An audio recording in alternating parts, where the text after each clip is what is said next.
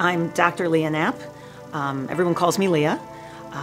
I've been here for 24 years. I'm a professor of biology and biology program director. She has taught me so much. I've had a few classes with her, but just the medical information that I've learned from her, since she is a vet, has been very beneficial to what I want to do for my career and in the job that I currently hold right now. I tend to spend about 6 to 8 hours with Dr. Knapp every week. I often take advantage of talking to Leah one-on-one just because I have questions and you can get some really great feedback doing that. I'm constantly sitting down with students working on their graduate school statements or the professional school statements on their applications, giving references. Kind of a nice thing about a school like Olivet is we get to know our students really well.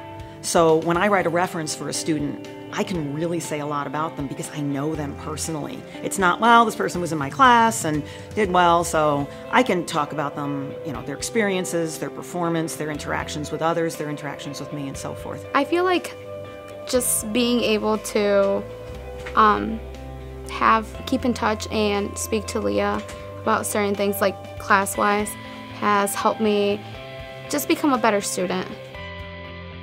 Not only to interact only with her, but also to interact with the people outside of the community and even the other professors that I have for my science courses. I teach a lot of different medical classes because as a formerly practicing veterinarian, I've got all the medical background. And I teach pathophysiology, it's like an introduction to diseases. I do genetics, microbiology, environmental health and toxicology. That's a really big area now because we're finding so many environmental problems are causing health problems.